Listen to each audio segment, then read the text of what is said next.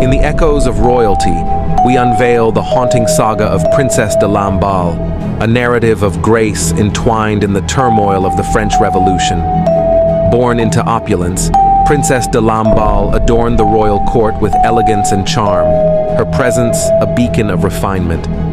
A trusted confidant to Marie Antoinette, de Lamballe's unwavering loyalty and genuine friendship placed her at the epicenter of courtly intrigue. As political tempests engulfed France, de Lamballe found herself entangled in the sweeping currents of revolutionary fervor. The walls closed in, confining de Lamballe to a cell where despair and tragedy unfolded, a victim of a revolution in upheaval. Loyalty tested and friendship strained, de Lamballe navigated the treacherous waters of court politics as the revolution gathered momentum.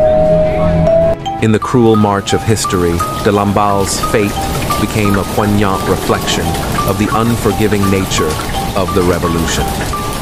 The skies darkened over the palace, mirroring the ominous clouds of revolution that heralded de Lamballe's tragic destiny. Amid the tumultuous sea of change, de Lamballe struggled to find her footing as the revolution reshaped the very foundations of France. The guillotine's blade fell, marking the brutal end to de Lamballe's journey, a tragic victim in the unfolding drama of the revolution. The halls echoed with emptiness, a silent memorial to the tragic tale of Princess de Lamballe, a void in the opulent tapestry of the royal court. A flame of eternal sorrow flickers, casting a melancholic glow on the pages of history where de Lamballe's legacy resides.